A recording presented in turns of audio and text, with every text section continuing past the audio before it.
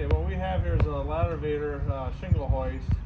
When you get out there, one of the first things you want to do is remove this pin to unlock it so that your hoist can move freely. This pin right here locks it in place otherwise. So you want to remove that. You want to put your brake on. The brake goes on here. Tighten that down. You want to take your engine, slide it in here. It latches right on here. Your belt goes inside here.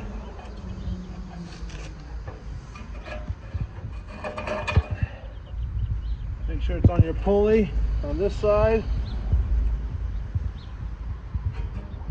Underneath here.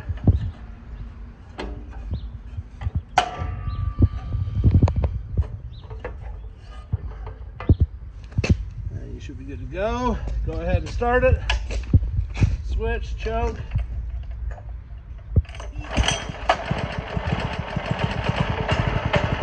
We're gonna throttle this up a little bit, but before we do that, I want to explain the operation of it. After we throttle it up, we'll have your weight on here. Pushing down on this will send it up. Releasing that will hold it in place. And this is your brake. When you want to bring your platform down again, you'll move your brake up to bring it down again. So I'll just demonstrate that.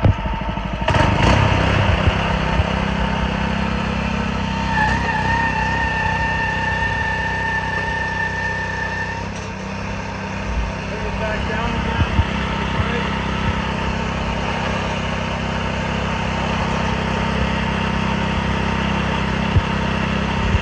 That's it. When you're done, remember to put your foot back in place and lock it. Stick everything in the car.